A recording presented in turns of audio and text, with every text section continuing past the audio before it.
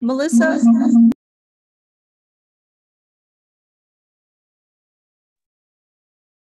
Can you hear me? Yeah? Okay, great.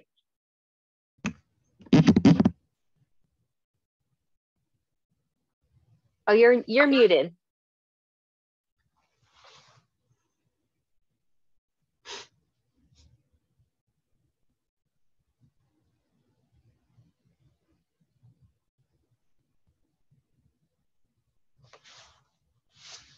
Okay, this is gonna, oh yeah. Our room mic isn't working. Hold on. Okay.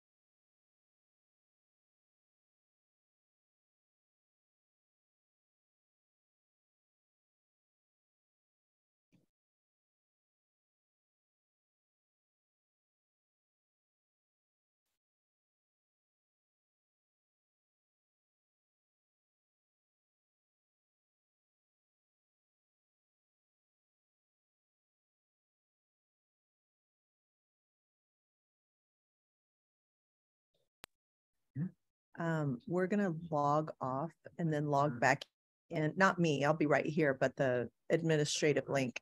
So if you get lost, I mean, if it drops you, then just come back in on the link. All right, sounds good. Oh.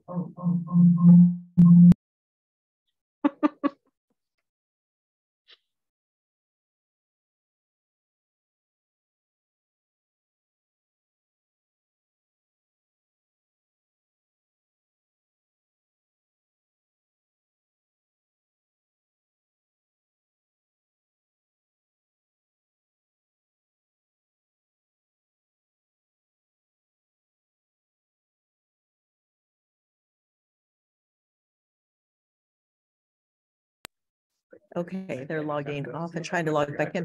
Interestingly, Nick, when you did that, you never showed up on that screen as even being in this call. I have a City of Lake Forest Park that's on, which is maybe on Steve's computer. Yeah, so that wasn't even showing in the panelist room. So maybe you were at the link of the attendee, not a panelist. Do you have the webinar ID number? I do. It is for tonight for a panelist. It is You don't have to this doesn't have to be a panelist. You got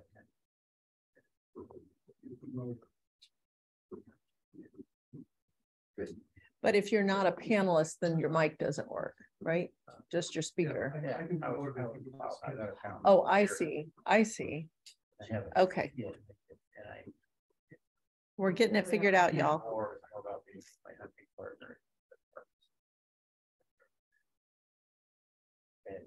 Recording in progress.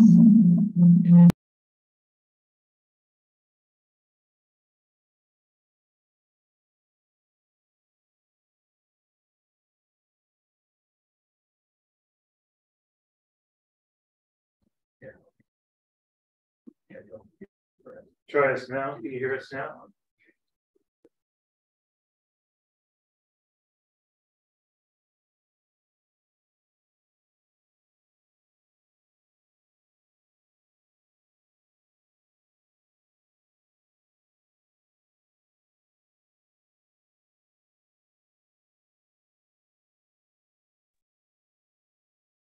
Ah, Bruno. Can you hear us? Whatever we do, it's right. That seemed like it was much harder than it should have been. Hello. Oh, boy. 2 years in and we're still struggling with this. Okay. Now that we have that worked out, we'll call this meeting to order. I think I could jump off of here now, so we're not seeing me into use. There we go. Okay, welcome and good evening, everybody. It's good to see you. Sorry I missed you last time. Lois did a fine job chairing. And for posterity, I'm sorry I missed TJ's last meeting, but I started a tradition a few years ago of doing notes for departing commissioners and some baked goods. And so if you're interested in continuing that tradition with me, I'd love to be able to pick up some notes and share baked goods and sort of celebration of TJ's, the end of his term with us. So if you could maybe bring those to the next meeting, I'll bring treats to share, and then we'll take some treats and I'll drop off the cards to TJ on all of When does he leave? His trip got postponed because the station has a big outbreak of COVID, and so it's unclear when that will, So he's around. He's around. Yeah. What's his excuse? Okay, let's see. I need to get an agenda up here in front of us, and we've called things to order. Does somebody want to read our land acknowledgement? I'll read it. I haven't read it in a while. Okay, we'd like to acknowledge we're on the traditional land of a rich and diverse group of Native peoples who've called this area home for more than 10,000 years. We honor with gratitude the land itself and the descendants of these Native peoples who are still here today. In doing this, we aim to illuminate the longer history of this land we call home, our relationships to this history, and the heritage of those peoples whose ancestors lived here before the European American immigration that began in the 1800s. And then I'd love to take a motion on our agenda. Thank you. Anything that you guys want to add or delete or discuss about our agenda? Nope. All those in favor of the agenda as published, please say aye. Aye. Hi. Opposed? Excellent. All right, that passes. How about meeting minutes? Did everyone have a chance to look those over? Could I get a motion to bring those to the table? Please. And bring to the table the meeting for October 2022. Excellent. A second. I'll second. Thank you. Were there any corrections on the meeting minutes?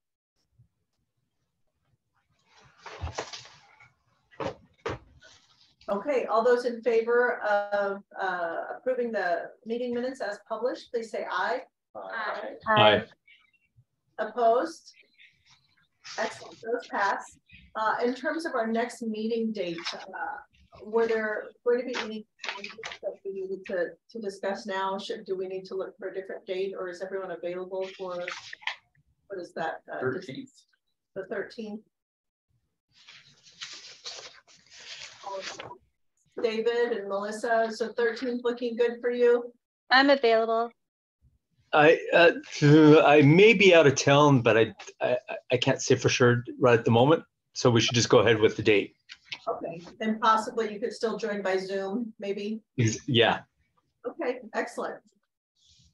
All right, we'll move forward with the 13th. What about citizen comments? Do we have anyone in the room? That's my sweetheart. Okay, I don't see his hand up, so I'm thinking he doesn't have anything to say. All right, moving along. How about Councilmember Bodie? What do you have to share with us today? The council has been hard at work on the budget, so that's occupied a lot of our time. The council knows about your comprehensive plan work that's starting only by my brief report. So it is still something that seems like it's in the distance to them, but they are planning to hear from Planning Commission representatives on your sign recommendations and your reasonable use exemption recommendations in the near future, but it could end up getting pushed, honestly, because we don't have that many meetings in December. It could end up getting pushed into January or early next year, but I think it's still top of mind. It's just that budget priorities, it's the biennial budget for 23 and 24 with in the face of all the economic uncertainty and inflation that is, you know, kind of kicking our butts. So don't put that up. So anyway, yes. So this will still be coming forward with some dialogue with the planning commission. So okay. Nothing else really to report because that's been consuming a lot of time. Yeah. Sound transit remains a topic of active discussion because of their current efforts, and the city did send a letter to the Sound Transit Board complaining about the lack of good communication or lack of sufficient transparency. Sound Transit recently published their 60% design specs, which aren't still very detailed, and they are indicating that they'd be willing to have a community public meeting maybe in February. So again, not all that responsive, but our city staff team will be putting together comments on the 60% design. So we have had a lot of public comment at council meetings, basically saying, why don't we just say no thanks for now, considering the list of all the impacts, the low ridership, the economic costs, the fact that it's only going to create a bus lane on one side of the street, but it's going to affect 80 property owners. Maybe we just, you know, either say no thanks for good or no thanks for the time being. And no thanks to what? To the creation, the widening of the road and the creation of the one-way bus lane from 170th to 145th. That's what all these impacts are associated with, is creating a dedicated bus lane in both directions. We have northbound, we don't have southbound. So so it's to widen the road, basically to create that southbound bus lane, which might improve transit times by literally single-digit minutes. So so there's a lot of property owners, like it's very compelling. One person who lives on the lake side of the street, basically the road widening would take away her driveway, and so the road and the sidewalk would be like right up against her front door. So it's just a, you know, a high impact project. You probably have heard over 400 trees, many significant, over 500 shrubs and bushes. Some of that is the soundproofing that people use with 522. So I think the council has been listening, and at least if we haven't taken any official position, but at the last council meeting where this was discussed, there's a lot of concern about moving ahead with this project. So anyway, I'm thinking about speaking at the Sound Transit Board meeting this Thursday, and I would be considered a member of the public, and I would get 2 minutes. So I have to speak really fast. Can you say no? I mean, can Lake Forest Park say no? Well, what I think don't put this in the notes, please. What I think could be done is they could, you know, like the parking garage, they've said, we're going to postpone it to 2044. Well, postpone this part of the project to 2044. I'd be okay with that. They don't have to say no. They can just say, not the right time to spend, I forget what it is, about $30 million on this project and create all this controversy when the need is not compelling right now. So it could be kind of a win-win with a little, you know, diplomatic outcome. Would they still be able to bring bus rapid transit on as a pass-through and just not have the platforms in our city? Yes, they're doing it anyway. I mean, when they come to 145th, there's no dedicated bus lanes either way. So they're planning to turn onto, you know, 145th to go to the light rail station. So that is already kind of a bottleneck. So I think that it won't make that much difference in getting down Bothell Way when you look at their own statistics. I think, I forget what it is, like 2 minutes difference, and we're trying to slow down the speed limit on Popple Way as a council too, so, you know, it could disappear. Question.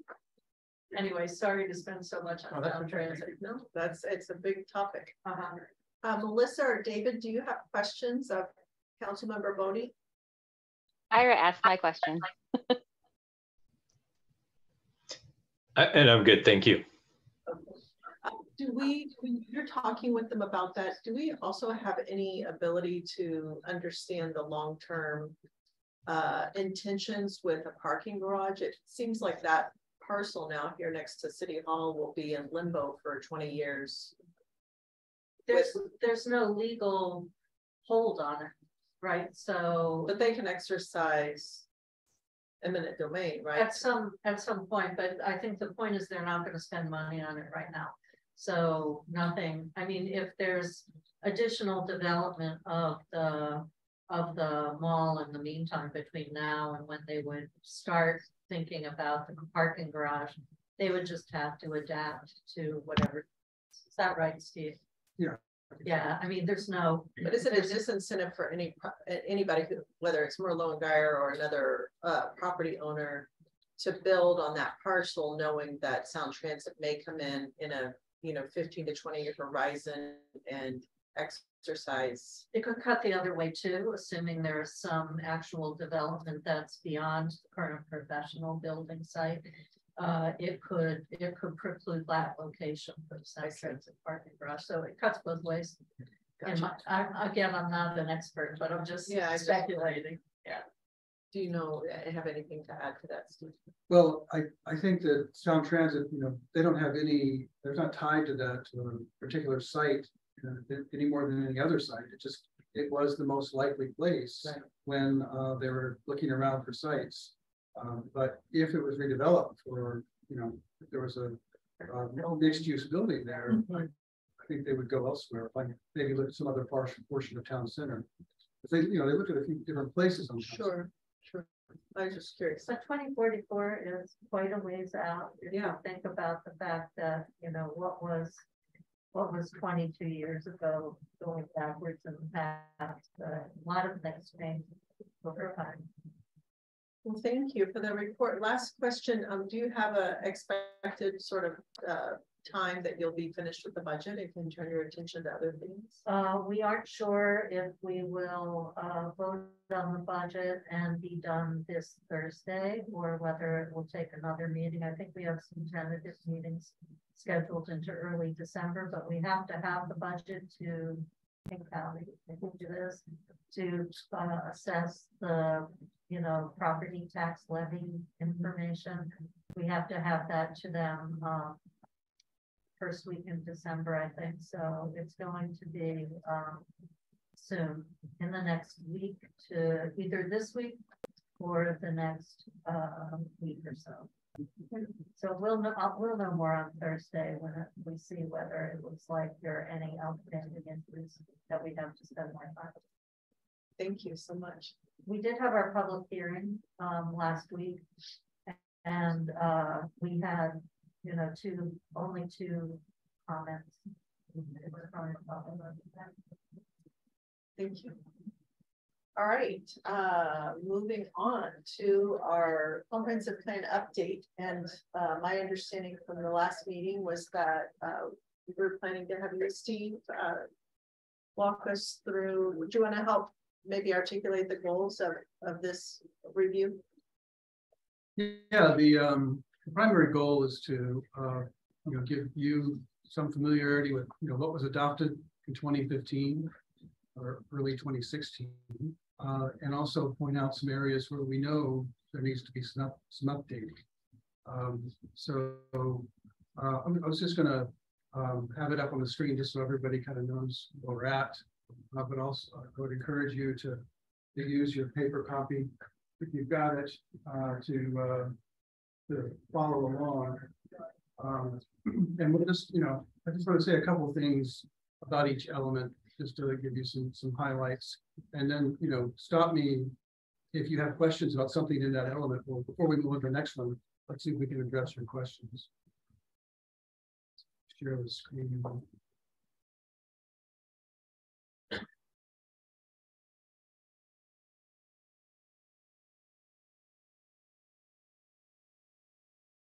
So, first thing I wanted to talk about was in the introduction. Got just kind of a background explanation of what you can find in these documents, and then the planning framework, I think, is worth talking about a little bit.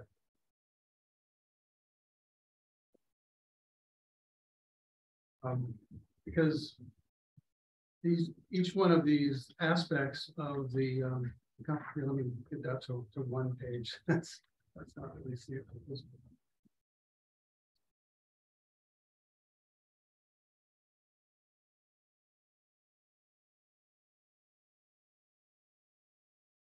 Two pages. Things to do.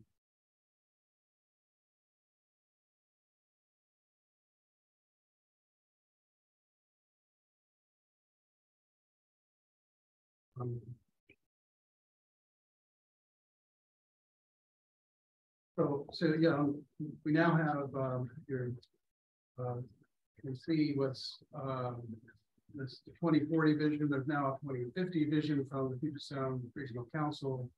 So we'll be looking to see where we need to update, in terms of being consistent with that. I think a lot of it's going to be related to housing.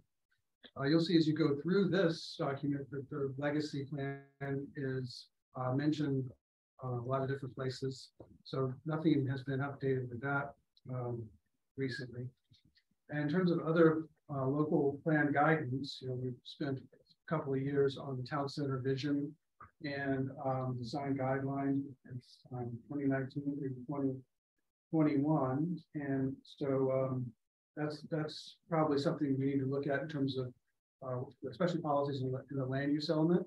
Do they still reflect what the council's policy is? There's a vision document, and there's these design guidelines, as well as some code changes that may result in some changes that need to be made. And the town center update was part of something that was referred to as the Big Five over those 2 or 3 years. The second would be the Prost plan, parks, recreation, and open space and trails. And so that was, there's probably a lot in the parks element that needs to be updated as far as that's concerned. And then there was a safe streets document and a safe highways document. So those are both kind of capital improvement plans where you have sort of a wish list of projects that you want to do to improve safety on the city streets and related to the, where they connect with the major routes 104 and 522. And so when we get into the transportation element, that's probably an area where you would see the need to update there. And then the fifth thing was Healthy Creeks, which is sort of an ongoing process of refurbishing the culverts. The big one was right here at Town Center, and they're kind of working their way upstream. Most recently, of course, is the one with the mural. So those things are happening. So maybe we can check things off and say accomplished. I ask a couple of questions about this? So this has to do with the what's on page 8 and 9, right? Basically, the things that are informing it. On that Healthy Creeks, is that is there a public document that prioritizes that or describes which ones, or is that part of another document? I was looking for the Healthy Creek. I've actually never seen a document. I think it's more prioritizes that describes it. The city engineer and the public works department. Okay. We're just moving through this set of, they're moving upstream, and so each one is just a capital facilities project. Okay. But I'll let you know if I find one. Yeah, that may be priority document. Probably not a big document, but there should be something. So, okay. But it wasn't on that Big Five site, so I'm not sure where it is. Could I encourage you all to take a look at the Legacy 100-year vision? Because I was surprised in looking at it what good foresight it has, and it has a lot of vision and goals that it and values for LFP that remain, you know, pretty active and pretty much guiding the direction for our city. So I was very impressed the first time I picked it up what good foresight it had. You know, using terms like green infrastructure. Yeah.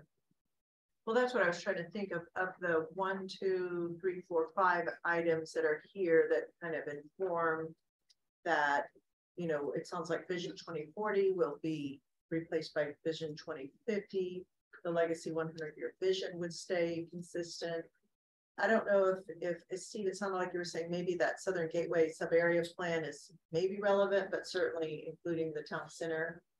Well, the Southern Gateway plan was already adopted when this comp plan was done. So I think it reflects that. And you'll see that the districts are in there. Okay. But yeah, the town center plan is not represented. And then the critical areas, I mean, that's an ordinance, but is that something that was in place when this was originally created, or does that have a role in this? There was an update afterwards. I don't think it really, I think the plan is more general than the ordinance in that case. Okay. There's not like a policy direction change. There are fairly incremental changes the last time it was updated in 2017. You know, usually the way it works is you update a plan and then you update your regulations to be consistent with the plan. The plan's more of the guiding document.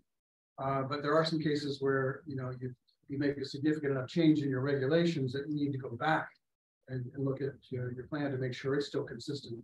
So I just think you'll find the policies related to town center are really kind of nebulous. And so we know a lot more about what the council was looking for when they adopted those design guidelines and regulations, as well as this vision document. It's not, you know, it's fairly general, but it also may have some policy language that you might find will be helpful in bringing the comp plan up to date. And then what about our city's work to come up with a climate action plan, or King County's work in that area? Should that be something that informs this as well? Yeah, definitely. That's I guess what I'm my focus on this discussion really was like, what do we know that's been done that needs to be incorporated?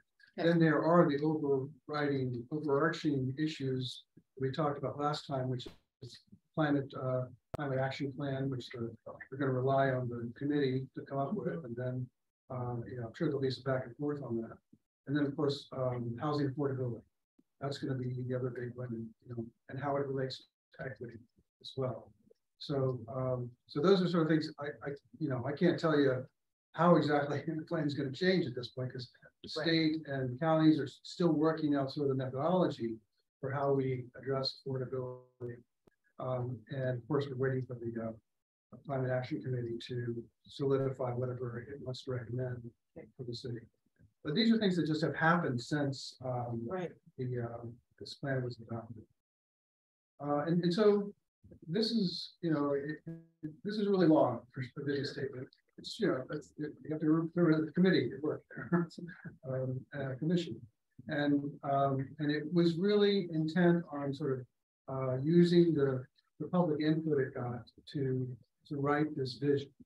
So I'm not going to read through the whole thing, but you know, if you do read through it, you know, just kind of you know, give it some time each sentence to think about, you know, is that still where we're at? And you know, and it really, it's just an individual reaction initially, but as we get into more discussion with you know, public events, and then you start to have, you know, more of a basis to think, is this still where we're at 6, 7 years later?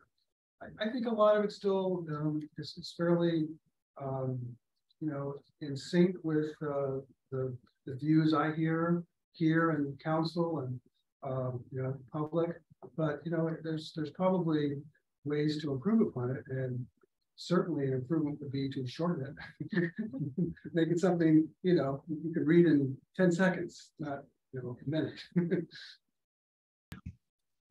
So just so I'm clear, Mr. Bennett, if you don't mind, so you're suggesting that we might look at the vision statement and make recommendations?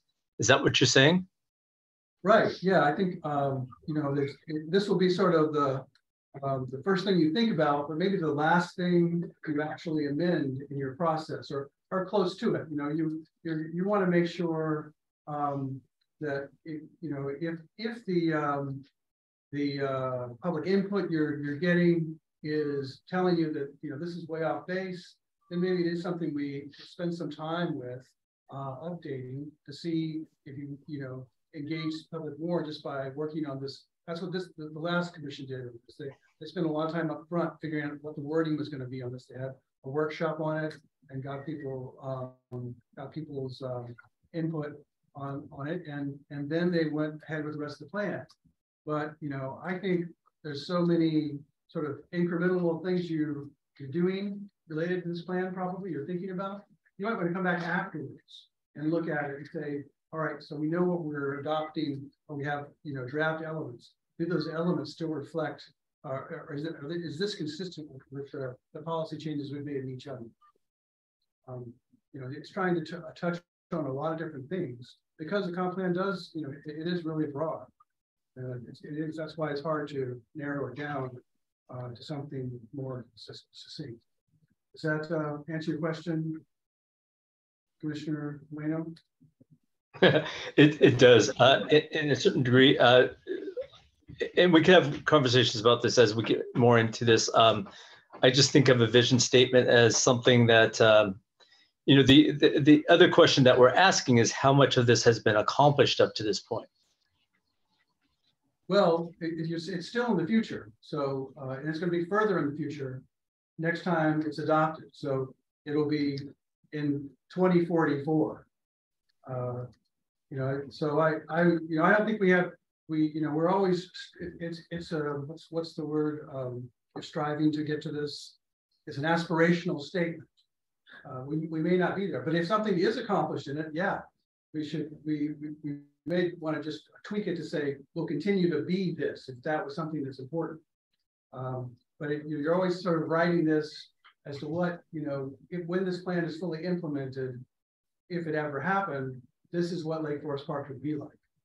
Yeah, I guess what I'm saying though is if we change it again, we're just moving out the vision again, and then, you know, we never accomplish what we say that we were going to accomplish like 10 years ago. And granted, I know that circumstances change, but the vision is supposed to be, from a strategic planning perspective, you know, your vision, either you're either doing the process all over again, or you're scrapping your current vision, you're starting again, or you're adapting the vision that you have currently, acknowledging that something has been created and acknowledging what hasn't been created or what hasn't been achieved, and, you know, just being accountable for what is being accomplished and what hasn't been accomplished. Yeah, I'm glad you mentioned the word strategic plan, because there is a difference between a comprehensive plan and a strategic plan. You know, we're not ever going to decide that we failed because we didn't get to everything. We're just continuing updating this and trying to strive to be the community to address all the things you're talking about. And every, you know, 20-year period, you're never getting to everything that's in the plan. And you'll see some of the things in the plan are out of your control. You can't control what a utility district is going to do.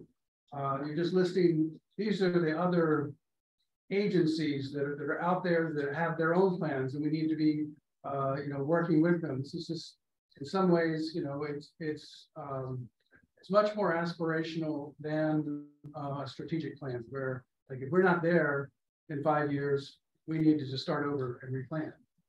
Okay. I want to get to Melissa's comment, David. I also think that in this particular case, this document serves as a guideline for all of our other work. It's a touchstone for us to go back to say, this document articulates where our values are and lie, as does the vision, the legacy vision plan, and when we had the big five. So it's, if you can think of it more as a touchstone or like Steve said, an aspiration of where we'd like to be that we can reference back to justify the decisions we make as a group. Melissa, you've had your hand up for a minute. Would you like to jump in? Well, my question, I guess, is it sort of segues, I guess, from David's comment. And is there a tracking system for what we're accomplishing that the public can go to and look at just to see sort of like where we were when we first put together this comp plan and like where we are now? Is there, you know, just like a snapshot that the, you know, the people here in LFP could look at? No, there really isn't. I mean, this is the closest we come as tracking. You know, you're evaluating whether we've, you know, made these most comprehensive plan policies. Some communities do say we will do this by, you know, such and such a date. But you know, that's never seemed to be a priority for our community. We're trying to show the rest of the region that we're either on board or we've figured out a way we're going to, you know, meet the parameters of all the levels of legislation and policy guideline that are put out there in the region. And you're also trying to make sure it's clear what, you know, individually is important to your community. So we'll be able to check off some things as we go through this, but this is a document you refer to when you're trying to figure out, you know, what is our policy on this. It's not necessarily a promise that we're going to get this done. And I think that's kind of getting at what I was trying to explain about David's. Like, this is not a strategic plan. It's a long range plan. To keep us moving forward, I'm going to use a strategy we use in our own work, and that you're talking about kind of a community report card. That's a good idea. We're going to put it in our good idea parking lot, and we can pick that up if we would like to, as a group, talk about what that could look like and make a recommendation for that separate from this, if that's okay. I think we spent a few minutes on it. I think everybody kind of around the table was nodding like that would be actually cool if we did have a community report card. So maybe we'll just put that in our parking lot for now. Is that satisfactory to both of you? Sounds good. All right, Steve, let's continue, please. Okay, let's move on to the first page, the land use element, which is page 19.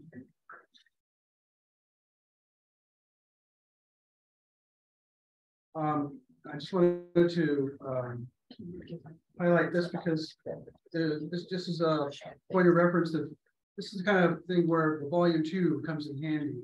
A lot of the policy language that's in the land use element and the housing element is based on these analyses that are talked about here. The growth targets, how we did our homework to make sure we had sufficient capacity and for that growth target, and just you know, some other details about the you know, existing land use, that kind of thing. So you know, and you can get to that volume 2 on the same link that I sent you last week. So the land use element is really the primary element. So everything's kind of plays off of it. If you're, you know, depending on what you know, these land use designations are essentially like zoning districts. They have to essentially be equivalent to the zoning districts. Sometimes they can represent more than one district, like you see here as far as multifamily low. But you know, your plan is not growth management compliant unless your zoning and your land use districts match up. That's different in some states. Some states you're allowed to really have a future land use map, which is, you know, someday we want this to be whatever, you know, mixed use area, and right now it's industrial or something. But Washington state law is that, you know, you need to plan for whatever you say it is in your comp plan.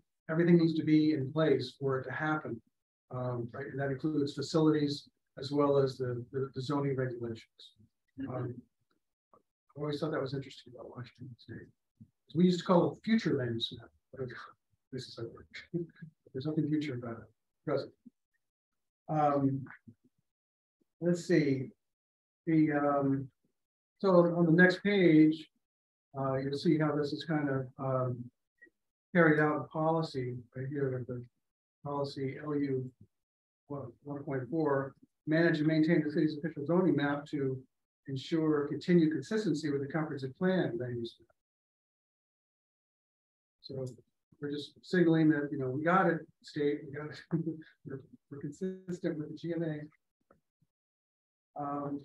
So any other, that's kind of a very quick overview of the land use element, which I said is important. I don't know if you had anybody had any questions about that one. No, we can keep moving.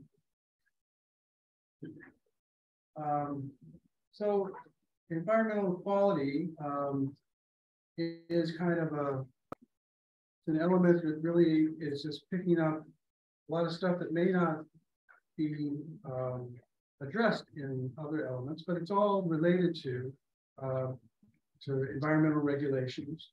And so you've seen reference there in that first page, the introduction, those plans that we've just been talking about, and other ones, the Shoreline Master Program and Community Forest Management Plan, Legacy and Wildlife Management Plan, which was I think just adopted right before this plan was adopted. And so you've got a lot of things going on here in terms of just trying to be consistent with shoreline management, which we have a whole, that's an interesting animal as a document because it is a plan, it has policies and it has regulations in it. And it's just kind of a creation of the state. It's a very top-down sort of planning. We all have to be, kind of march in the same direction as far as how we're going to incrementally improve the quality of our shorelines. And so everything is designed to, anytime there's development on the shoreline, when you put it back, it needs to be better than it was before.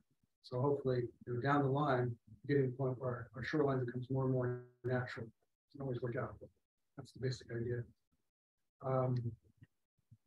So that, there's not a lot of, it really is kind of reflecting back to what our regulations say. We're kind of looking backwards with this element, making sure, and also establishing some aspirational ideas about education of citizens and things, and some things that are kind of out of our control, like air quality, and some things that are like pollution. So you can definitely do things about that, and so it covers a lot of ground. Sure. So one of the plans our city is embarking on and funding is because of federal and state mandates. We're in the process of developing a surface water master plan to deal with, runoff and issues like that.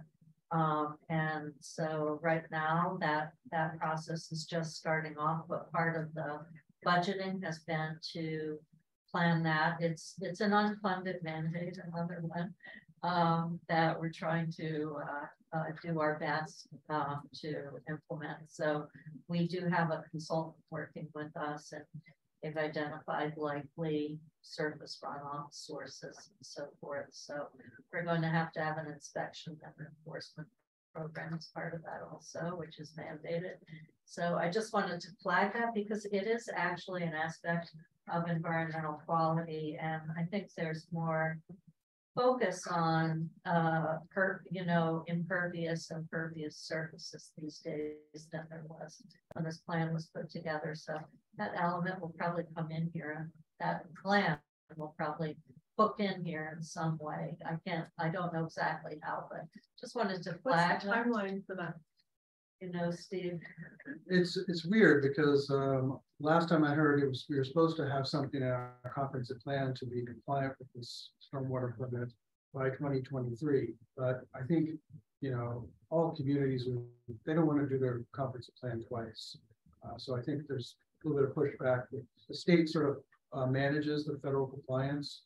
So probably around the same time that we adopt this comprehensive plan, there'll be some package of policies that can be folded in.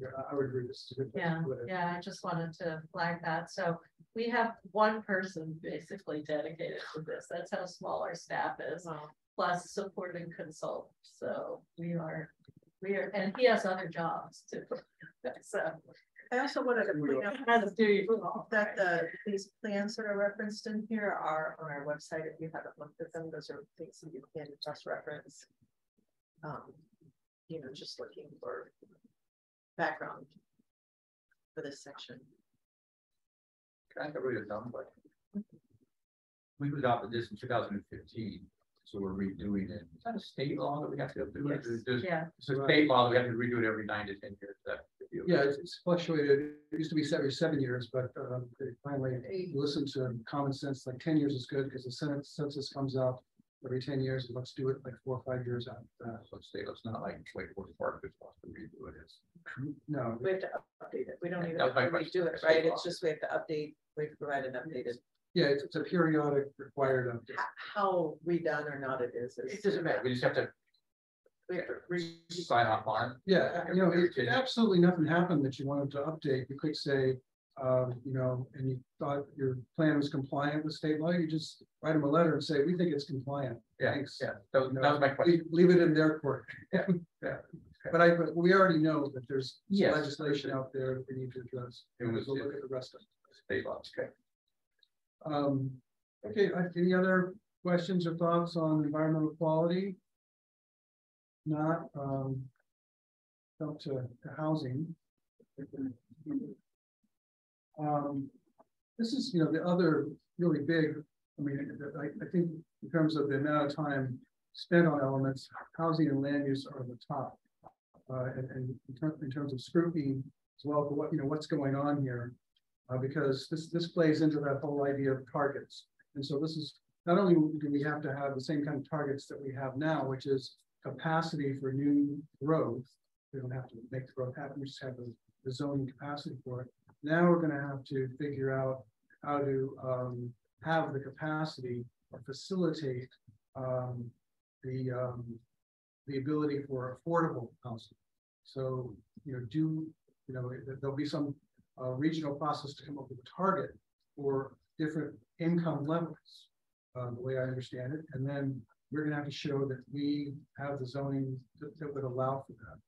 So that may be, you know, additional work in terms of what we allow in single family zones in terms of ADUs. It could be allowing, you know, duplexes. These are all these strategies where you could say, yes, we did X, so we have X in our comp plan, and by 12 months from the comp plan adoption, we'll adopt those regulations. That topic is very much in flux right now.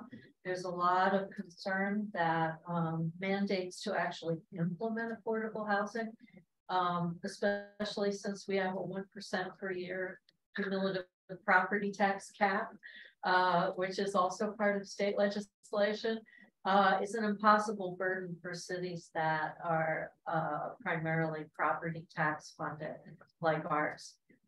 Like the 1% property tax increase that we're allowed this year is $33,000.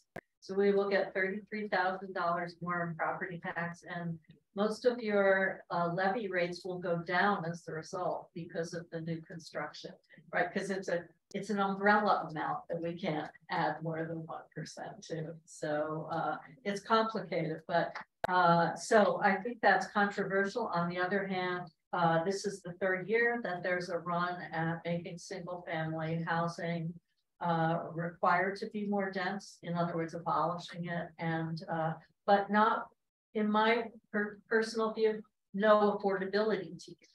The argument's affordability. Right. But you know, I'll just use this anecdote. My daughter lives in an apartment in Green Lake. There was a little house that sold for like $850,000 on the corner next to her. Now there are 4 giant townhouses selling for $1.1 million next to her. You know, And we see that in Shoreline. That's Yeah, the you issue. see it. Every one of our neighboring cities that has removed a small home, right. has replaced it with very expensive apartments and very expensive for purchase. So I'll And I just think say- I think you're right. I don't want to lose sight of that. There's Yes. not any teeth, and we don't have any neighbors who are achieving Right. or making progress with. So the question is, if there is state legislation that passes this time, because Governor Inslee has been supporting this, and the latest version I heard, though it can change completely, is every single family lot of a certain size can have a triplex, right? So there's different versions of this that float around. But I think if there could be some local zoning allowed for environmental protection, for energy efficiency, for teeth for affordability, that would be good. We did adopt in our city for the first time when the town center code was adopted, provisions that provide tax incentives for affordable housing, and also requirements that if there's multifamily housing, I think over 5 units, I forget what the threshold was, you have to have some affordable housing in there. And we do have the King County Housing Authority project, which I always mention to people, Woodland North apartments on Baca Way. But that doesn't address the need. That doesn't address, well, That we didn't I think that address it doesn't address the future. regional need. Yes, I understand. So I actually think the ADU work is some of the most significant work we've done on affordability. So, but we're going to be mandated. We don't know what the rules are going to be. And Steve is right. This is going to be, there is a push to actually make implementation of affordable housing a mandate and track that. But I think there's been a lot of concern. Well, how does that work? Same for climate change, honestly. If climate change action is mandated and there's no funding that comes with it right now, there is no funding that comes with it from the state or the county. So, how does that work? So you'll be in the middle of all these cool, hot topics. Is it fair to say that typically when there's no funding, that it's strongly recommended but not mandated? Not Well, always. no, it's not. I mean, it's mandated that the way these things work is you're not standing in the way of this happening. Like if we decided back in 2005 that we're never going to have anything less than half-acre zoning. There was a similar sort of anxiety about the idea that you had to allow that you couldn't have a zoning over a quarter acre per lot. And there were, people sued because they did decide we're not going to have smaller zoning than a half acre. That's just the way, that's just who we are. But if you just create what we did is we said, look, we have all these critical areas. Some lots are over, some zones are still going to be over a quarter acre as far as their minimum lot size, but it's because they have all of this, these creeks and slopes and all that.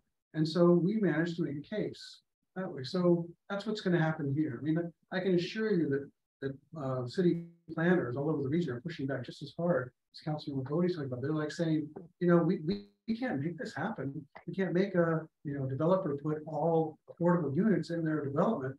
Our regulations say you have to do 20%, and that's probably more. We could be choking off development just by having that.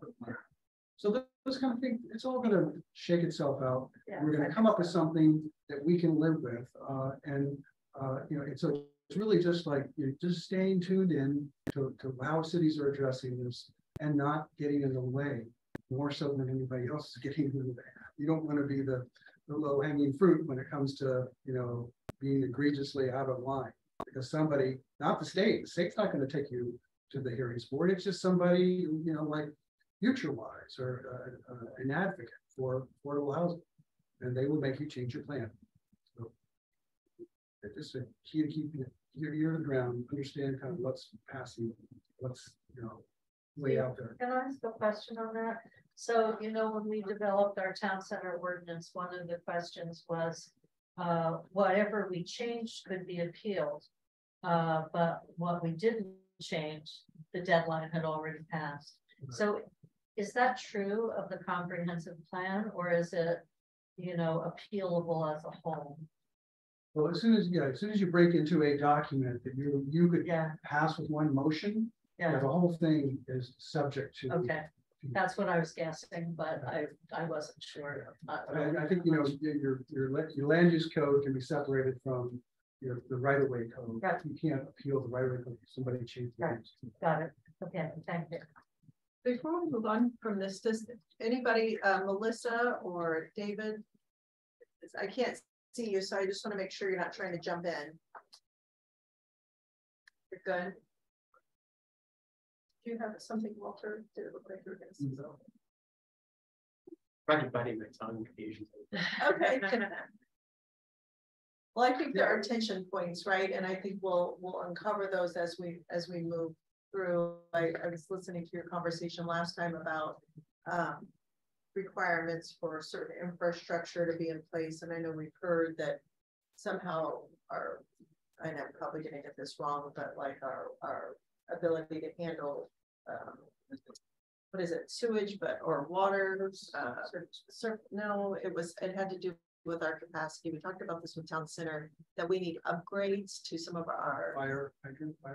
Yeah, or something relative to that. And so I think all of these things are going to kind of intersect. Like, if we do this, what are our other obligations? You mentioned at the last meeting, open space was an issue for us. You know, how do these all sort of relate to one another? And I mean, it's kind of a fun thing for us to work on, right? To unpack those and figure out you know, where improvements are necessary to achieve other things like having, you know, more affordability. Or what's your thought there? No, I think, you know, I was just thinking in order to kind of help the process along, would it make sense to discuss the scope of work that I think you guys are, I mean, it sounds like you already have a sense of what needs to kind of be addressed. Yeah, well, continue like you finished speaking. You know, I just want to make sure that you guys have familiarity and have some basis for, like, you know, reacting. I mean, to me, the hardest thing, it's not a document like this long. It's just finding a way in where me as mean to do.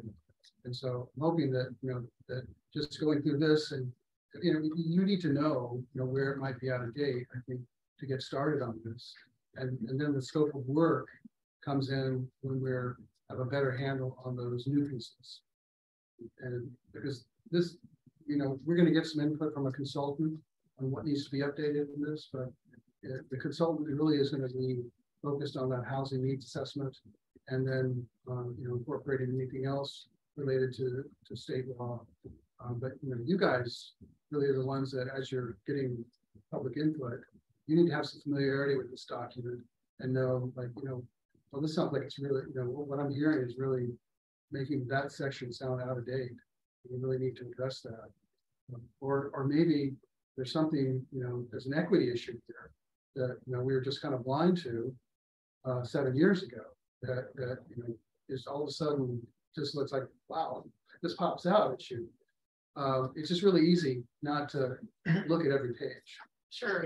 Steve, is there budget for consultant services for the public engagement part of this in your future budget? There will be, but we just not quite far enough along to know exactly what that's. Yeah, I understand. I just wanted to make sure that it is that for the granting opportunities with Washington State Department of Commerce? Is that what will plan? Yes, that's one of the things. Yeah, we're going to get non-competitive 120,000 to work on the comp. And so because of our city's size, right? Because of our city size, yeah. But you know, I would say that, you know, this type of project is more getting up into $150,000, $180,000 project. So it's not going to cover everything. And it really depends on how much of that public engagement you want to do. If you want to do surveys, like we talked about, some of those can be done, you know, by staff and commissioners. So do you have an idea of when, time-wise, that conversation about public engagement, scope, and support was occurred? That's our first to do. Okay. To all agree on what the scope is. No, on the time, I meant more when might the conversation about figuring out the mode and support for public engagement, when is that, like 4 months from now? Is that 8 months from now? I think it's like, you know, 1 or 2, 3 months from now. Okay. Because you know, when we hire a consultant, we want them to be working on public engagement and the updating of actual language. It's one process as I see it. I'm asking because I want to make sure I inform the council. well, you know, you- because that's you- gonna be you know, an area of interest. The council is not only gonna have to approve the scope, you're gonna have to approve the contract with the consultant. So Right. you're gonna be, you know, before the planning commission really dives in, you're gonna know exactly Yeah. what their. It's not really even on the council radar right at this moment. That's what. Which is okay. Yeah, it's good. You've got a Okay, lot on thank your you. plate, right? I know. Okay, good. Thank Yeah. you. I'm Yeah. sorry to occupy your time here. No problem. So, can we move on to economic development? There is no objection. This is, you know, this is the place where the town center probably is mentioned more than anywhere else. And so that's going to be an area we probably want to think about, you know, does it still make sense to have an economic development element, or is there some other way to approach this that is more in tune with the policies related to, you know, change in the community and creating, you know, stimulating the kinds of growth that the community is comfortable with, or is it still addressing points that you know, you think are important? But it's kind of, the comp plan's always had an economic development element, but it's not something that I think has been a heavy priority, but maybe it will be. And this is another kind of element that I think it's very aspirational in terms of what, you know, as a community our size can do in the realm of public community service and public safety, but it was trying to, you know, kind of pull together and in addition to create some policy language, also kind of educate you on what's out there, who we're trying to coordinate with, you know, and essentially, you know, we have some programs that are all kind of spinning off of our police, our public safety department, but that's really, you know, our main toolbox in terms of, as well as senior centers and that kind of thing, but which are, you know, run by other entities. Capital facilities, another important one. You're always looking back at what are we promising to do in the way of housing and development, good land use, and are the facilities in place when the development is planned to happen? The first line is really the key to the capital facility development. The right facilities are in the right place to support development. It's planned in land use zone. So that means, you know, in communities that are on the outskirts of the region, you're not supposed to, you know, approve a subdivision out there that you haven't put in enough lanes to allow for smooth traffic flow, or you know, they don't have water and sewer already. You know, I grew up in Florida, where you would see just skeletons of subdivisions all over the place. It's just roads, no houses. And that's where growth management really started in Florida. There was just too much of that. You know? So that's what you have to start having a capital facility. And so, you know, it's also addressing what the facilities are of other agencies, or what the plans are for other agencies. We can't sit, the Lake Forest Park is not a full service city, so the county and other agencies provide fire, rescue, schools. We do our own sewer. We do a lot of transportation, and so we have a transportation. Water, it's actually provided by other entities, but within Lake Forest Park. But they're not controlled by the city government. And so that brings us to parks, and we, you know, we're going to have a lot of work to do in parks because we do have this proposed plan, and we also have another park that was even contemplated, and the proposed plan was adopted.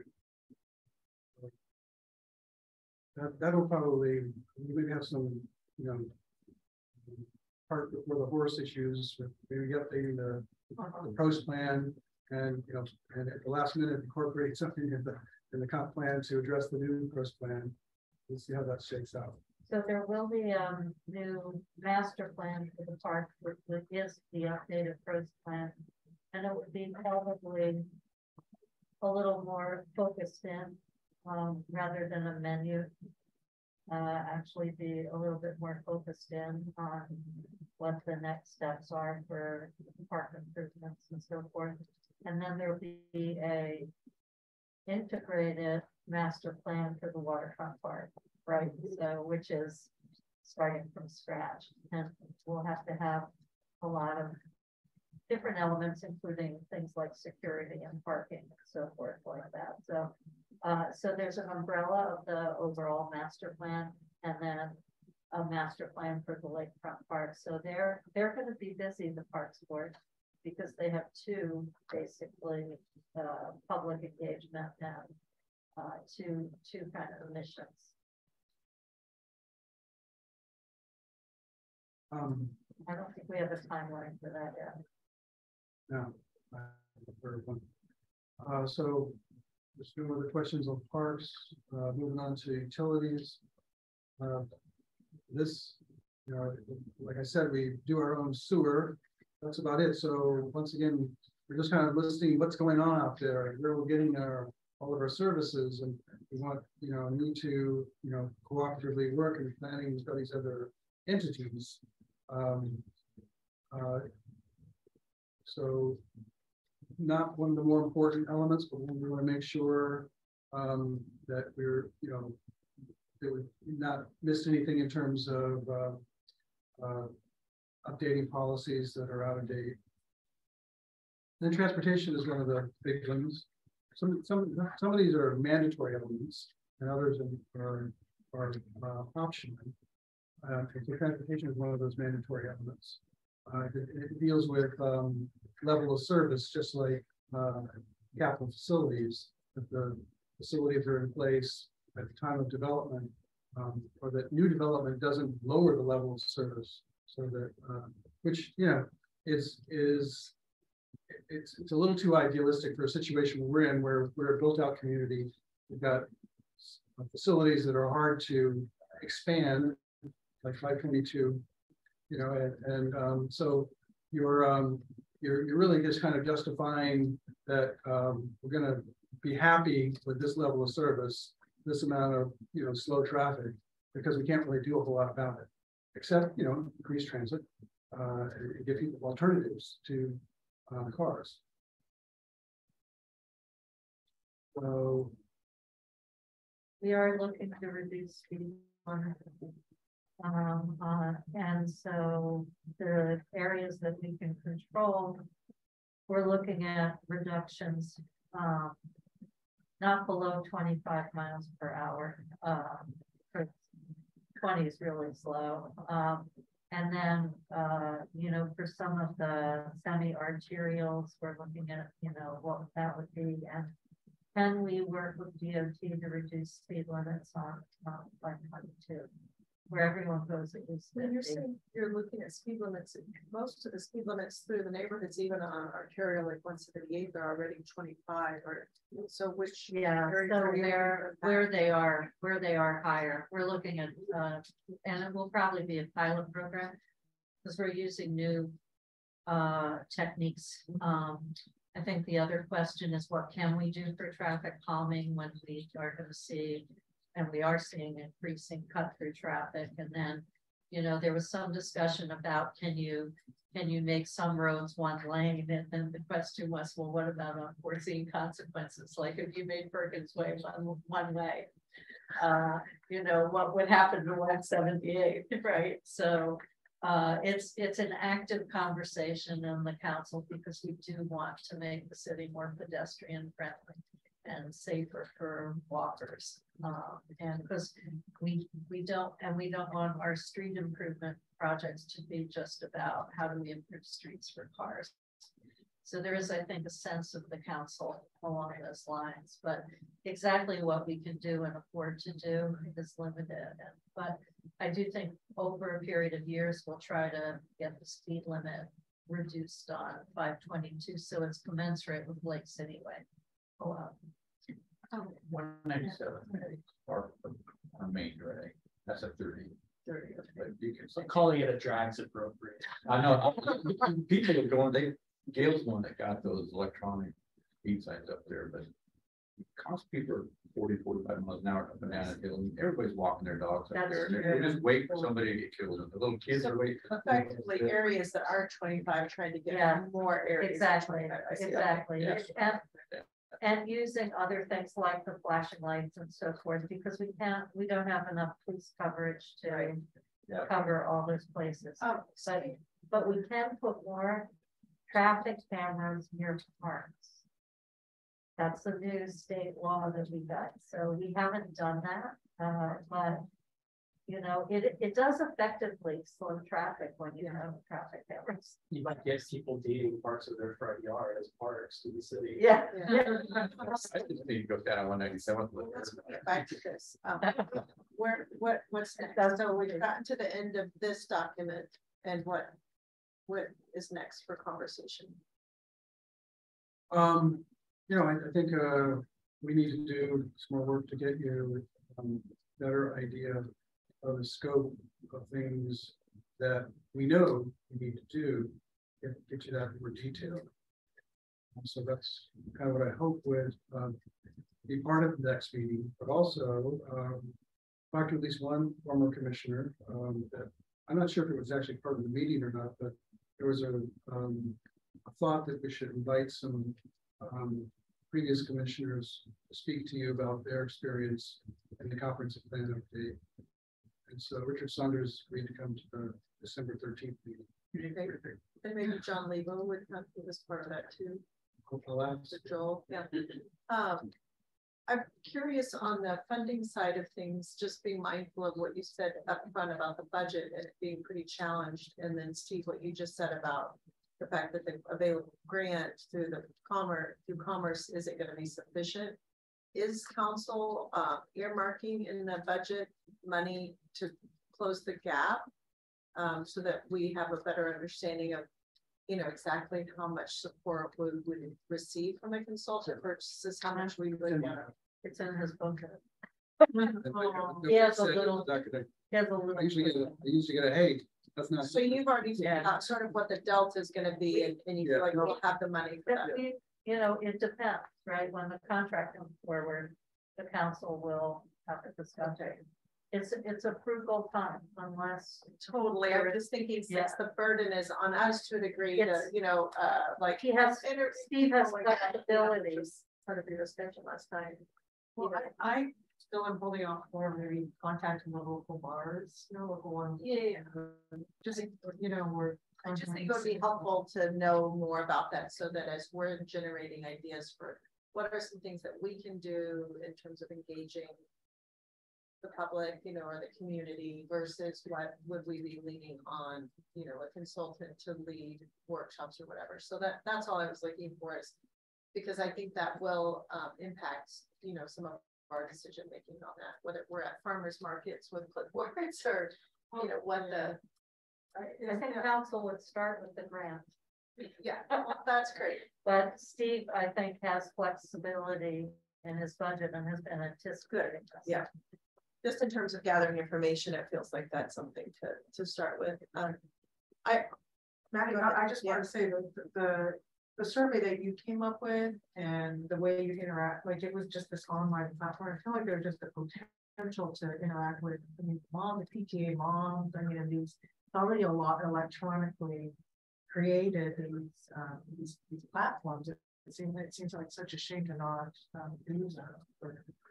But I don't know, you know, what the formal format would be so that we stay, you know, copacetic with city regulations, if any, or you know, how that's. I mean, I would love to know. I mean, could it be a clipboard? I mean, which is labor intensive, but using some of these online platforms seems very doable. I think that's why I just have to really formulate questions carefully so that you get the feedback you're looking for.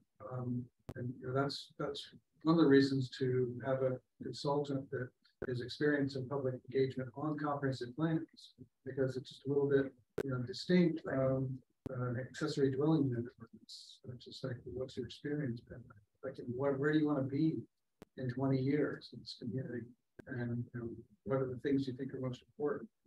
the people, their list, what are the highest priorities for it. So yeah, the questions are going to be a little bit different, but there's no reason you can't use a survey monkey or whatever to start getting feedback. The only reason we did that for the ADU is because there was no money for a consultant. We were being asked to work on the code in the absence of any, yeah. So but I think it would be so helpful to get us some form, just because this is such a broad, issue, and just we can get something to sink our teeth into. Yeah, but anyway, timing on a consultant, what is, I think you talked about At the end of the first quarter next Okay. year, we should probably be close to selection.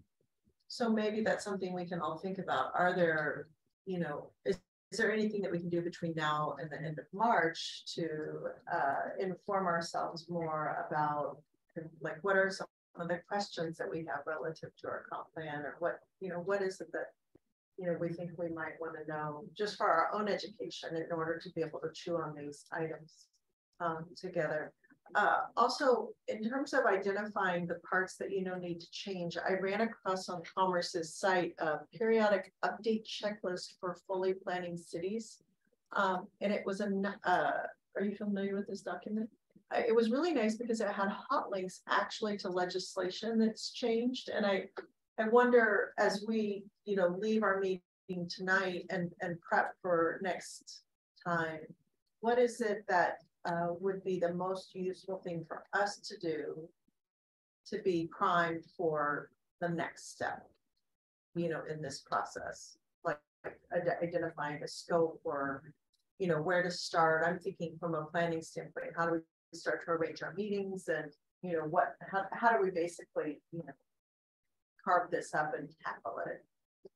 Well, I mean, I find that checklist overwhelming. I can imagine how you might, you look at it. I want to have the consultant on board and say, you're the expert. You've got this checklist. Sure. But so you're. I'm happy to send it to you if you want to dive into it. Oh, I have it right here. I just wondered if that. I mean, Oh, you right, want to sure. see if the rest of the commission would like to receive it. I could do that. I'd like to hear from all of them if they want to get into that level of detail. I think there are some other documents that we have talked about, and just going through what's in the what the comp plan refers to. So I think that would be the first step. What do you look at the safe streets, safe highways, pros plan, legacy plan, as Councilor Bodie was saying, and that would be a really good first step. Just so you're indoctrinated into kind of where the thinking was in this community over the last 15 years or so, and then I think if you get too caught up in what we need to do, we're going to spend way too much time on something that's probably going to change by the time we actually get to recommended policy direction, because it is really a moving target. So it sounds like what you're saying is the best place to spend time is not worrying about the scope at this point, but really going through and becoming very familiar with the documents that were part of the first section here, the informant, the safe streets, safe highways, just get refamiliarized with all of those key documents you listed at the beginning. Yeah, they're on the Big Five website. I'll confirm that we've got a copy. But yeah, it's really those ones that have been adopted since. Okay. And so especially related to streets and highways, and streets and town center. I think what about just two of you were actually, two of you were around we did the town center. So yeah, the town center is a big piece of where our policies change in terms of the biggest piece in terms of land use. And land use is where this plan starts. It's what is our land use policy framework. So that would be a big part of it. And then I'll try to get you something on the creeks. That's got a big part of what that's one of the mayor's main emphasis. He wants to see get a lot of that done during his tenure as mayor. So so the Big Five is probably the main thing to spend your time on. Okay, great. So everybody needed a moment to read over the right? Yeah. Can the thing when I read this document, me personally, I can really identify with kind of the spirit of what it's saying. And so my feeling is that I don't feel that it needs to be tremendously modified. I really like it, but I do think that we need to update it so that it is in core, you know, it just reflects where we're at, because we have had a lot of change. And that's kind of how I see, you know, one way that we could really, you know, the lens of that's what I'm out there. Yeah, I think that's what you're saying, Steve, right? Is that if we're familiar with our current comp plan and we are refamiliarized with key documents in our city, we're going to be well primed then to look at the things as like a phase one, the things that absolutely need to be updated based on new. Yeah, okay. That's my current. So that's all right. I mean, that's doable. I mean, I don't think we necessarily, I think Steve's kind of said it, we don't do this in order. Right. I think we pick what we already have worked on, town center, parks, we've worked on that. I have some of the stuff that we're familiar with. I think that's where we start and get our feet wet with those documents and then go to the stuff that we're not ready for. It's just the way it totally works. So it sounds like then based on that, Ira, there's this sort of alignment with existing internal documents, and then there's alignment with required mandates. Right, but we don't know what the required mandates are because you're going to kind of do that legwork to identify. Yeah. Okay, but what we could be working on is alignment between internal documents. Yeah, and you could, the next meeting, be thinking about, do you want to appoint a liaison to start talking with the Climate Action Committee?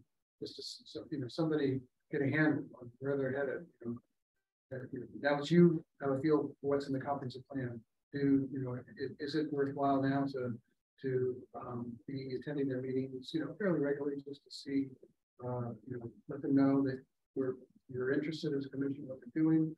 That's a whole other aspect of it. And what are the other commissions up to? What's the park board up to that they're doing the post? You can send somebody to one of those meetings and just, you know, express interest in what they're doing, and get that, you know, intercommittee thing going. Right. We could have our own. Have a liaison to the liaison. Yeah. Okay, well, that sounds good. I mean, I can definitely personally use these documents to sort of evaluate, you know, the current plan. And if we can just do that, if we can, you know, cross-reference these documents to our existing plan to see where, you know, questions come up, that might be a good way to become familiar. So when we have to dig into the mandated changes, we're, you know, really well versed in the material. Okay, great. Yeah, remember this is a marathon. It's not a sprint. Yeah. Just pace yourself. Sure. It take a little while to really figure out what we need to do. Yeah. Appreciate your attention. I know this is a little on deadly dull side, but at least I feel like we need to do it. Thank you for putting up. Yeah. Well, and you and I can meet too to try to kind of lay out a roadmap for it, so that we're, you know, that we kind of know where we're headed month to month. Yeah. I think that's one of the things that was a lesson learned. Ira might agree with this. When we were doing the town center, it felt a little bit more like a pinball machine because we kind of balanced. We didn't have a roadmap for how we were reliving this trauma, and so maybe that's something you and I can work on, is a roadmap for our group, so we understand how we're, you know, taking this apart, and that might be helpful, so we don't have that circular conversations that really plagued us, I think, for a while. If I could, just jumping off of what Lois was saying, I think that there's going to be bigger things associated with, say, housing affordability, climate action, and so forth. But then, in a way, consistency with the town center zoning and your ADU work, that to me feels smaller scale. That's but it's as important to express it properly, right? So I just wanted to say, to me, I see big chunks, and then I see little chunks that are still very important, because this is out of date with some of the things we've accomplished, but might be easier to do those more almost more housekeeping. They're not really housekeeping because they are part of the values and vision of policies. But anyway, I just was listening to this and thinking there's big chunks and small. It's almost like a warm up. It's a really contextualized way for us to get familiar with and working on the comp plan before we get into the heavier issues. For sure. Any other comments? Questions? Melissa, David? Walter? No, just got a lot of reading. A lot of reading to do. A lot of post-it notes and Hopefully it's open for the test. I know, I feel like when I thought about it, I would have brought everybody some really colorful little, like those page flags, like Meredith has. Meredith said there's high bar. Club at the town center and teach us all how to use them. Okay, well then I'm gonna move us on to reports and announcements. Anything? We are close to hopefully making an offer for a new city arborist. So very excited about that. We're fully staffed again. Department.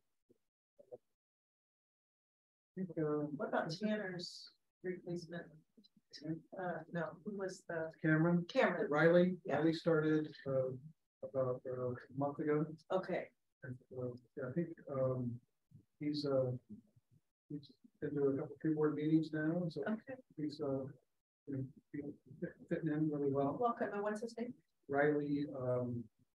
Riley Bushnell. Okay, cool. Yeah, well, hopefully we'll have a chance to meet him. Okay, great. All right. What about additional citizen comments? Do we have anyone else besides my husband here? No. I happen to know he's probably not even listening.